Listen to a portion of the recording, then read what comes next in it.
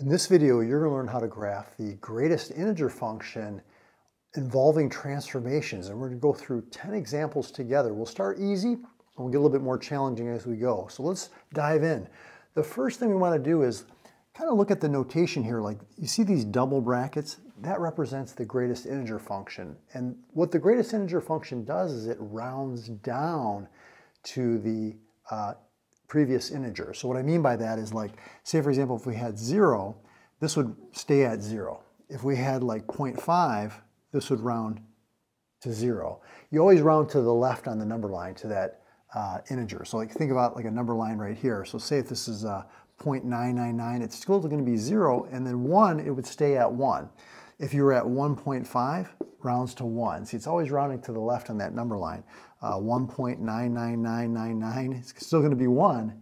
Normally when we have like a 0.5, you know how you round up? You'd say, oh, 1.5 will round up to 2, right? If it's 5 tenths or higher.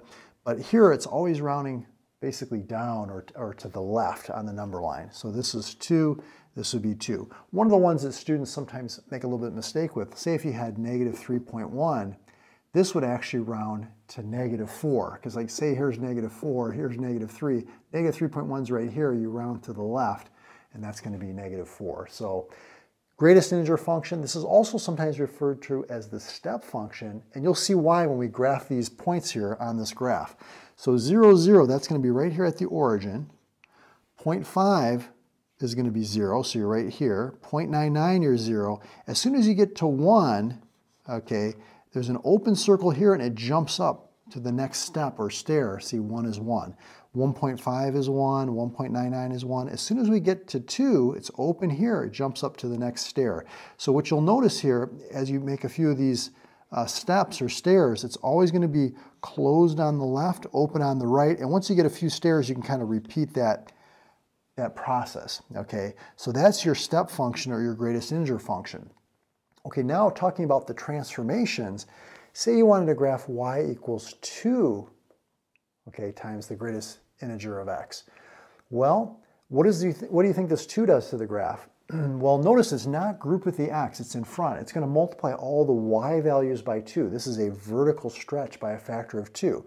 So if you know the basic step function, the basic graph, you can say, well, instead of like jumping up to 1 here, now it's stretching. This stair here is going to be at 2. Instead of this one being at 2, it's going to be at 4. So we're pulling it or stretching it in the vertical direction. So this is going to be like this. Then it's going to jump up to 2. Then it's going to jump up to 4. Okay, and this is going to be over here at negative 2, negative 4, etc. So vertical stretch. Now for number 3, we've got y equals x plus 2. Now notice that's inside of those double brackets, okay? When it's grouped with the x, we know it's affecting the x coordinates, the horizontal direction, but it has the opposite effect. The plus 2 is actually going to shift everything to the left 2. So if we know our basic graph like this, we can shift it left 2. So this is actually going to start right here at negative 2. So this is going to be right here, okay, and open on the right. Now it's going to go up from there. Okay, so everything's just shifting left 2, and once you get a few steps here, you can kind of repeat that process. Okay, let's go to number 4 now. So this one we have y equals the greatest integer function of x minus 3. What do you think the minus 3 does? Well, it's not grouped with the x. Okay, that means it's going to affect the y values, and it's going to have the same effect. So the minus 3 is going to shift everything down 3.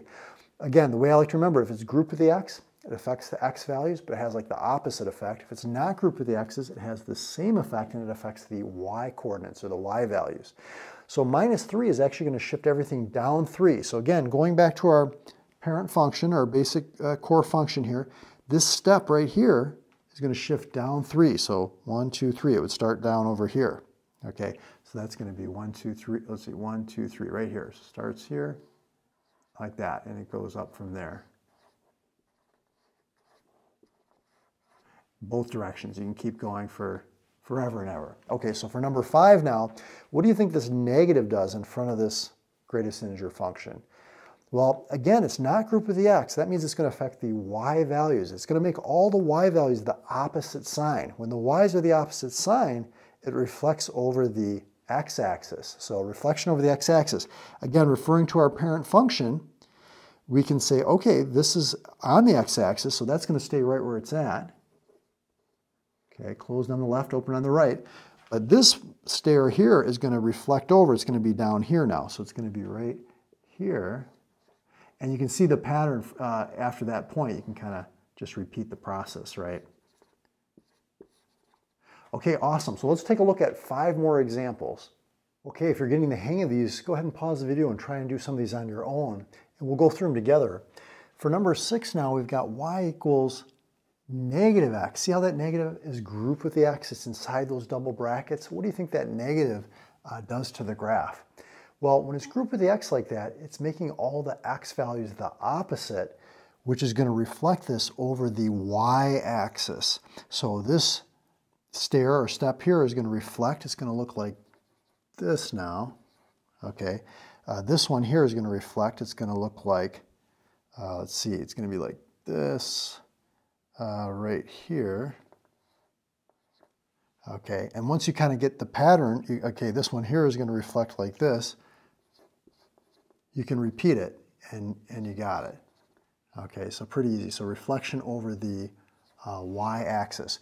Now for number 7, we've got y equals 1/2 x. Again, notice the 1/2 is grouped with the x inside those double brackets. What do you think the 1/2 does to the graph? Well, remember we said when it's grouped with the x, it affects the x values, but it has like the opposite effect. What I mean in this case is we're actually going to be multiplying the x values by the reciprocal, which is 2.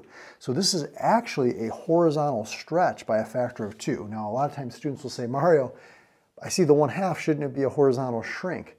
Well, again, remember it's the opposite. When it's grouped with the x, one way to think about this is in order to get the same y value, x now has to be twice as large, and that's what's causing that stretch horizontally. So what you can do, if you know your parent function here, you can see these stairs are going to be twice as long. It's going to be like this. It's going to go all the way here to 2. Then it's going to jump up. This is going to go all the way here to 4. Then it's going to jump up to the next stair. So horizontal stretch by a factor of 2. Okay, for number 8 now, we've got the same scenario except for it's 2x. This is actually going to divide the x's by 2, or you can think about it as multiplying by 1/2. It's a horizontal shrink. So this one now, the stairs are only going to be half as long, so they're going to go to 1/2, then it's going to jump up, okay, to 1, and then it's going to go here, it's going to jump up. So each of these stairs is half as long in the horizontal direction, and you can repeat that process. Okay, for your step function. Okay, for number 9 now, a little bit more challenging. What do you think's happening here? We've got this 3, we've got this 1, we've got this 2. Well, the 3 is going to be a vertical stretch by a factor of 3. So normally the stairs are going up 1 each time. Now they're going to go up to 3, then to 6, then to 9, like that. The -1 is grouped with the x. It's going to affect the x values left and right. This is actually going to have the opposite effect. It's going to go +1 or right 1 and up 2. Now, one way to think about this is you could think about shifting the origin. Like I could think of my new starting point as right 1 up 2, kind of like, I'll draw this as a dashed or dotted line right here. We could think of this as our origin. We know what our parent function looks like. It starts right here. But then it's going to jump up 1, 2, 3, okay, like that. And then same thing here down, 1, 2, 3, it would be like right here. 1, 2, 3, like that. So that's that one. And for number 10, this one is kind of a challenging problem. Now, if you were just trying to describe the transformations, you're actually going to say that this is shifting right 1, followed by a horizontal shrink of a factor of 1/2. Now, you might be saying, Mario, why isn't it the other way? Why isn't it horizontal shrink by 1/2 and then shift right 1? Well, it has to do with the composition of functions. Like if you started off with a function that was like this, and I'm going to point you to another video that you can watch if you're interested in transformations, and I'll put that at the end of this video. If it was like this, and then I had another function that said g of x equals f of 2x, I would go ahead and then replace x with 2x, and I would get this function. So you say, well, what came first? I shifted right 1, Then I did a horizontal shrink by a factor of 1/2. Another video I did talking about the transformations. Go ahead and follow me over to that video right there to learn more about that, and we'll get some more practice. I'll see you there.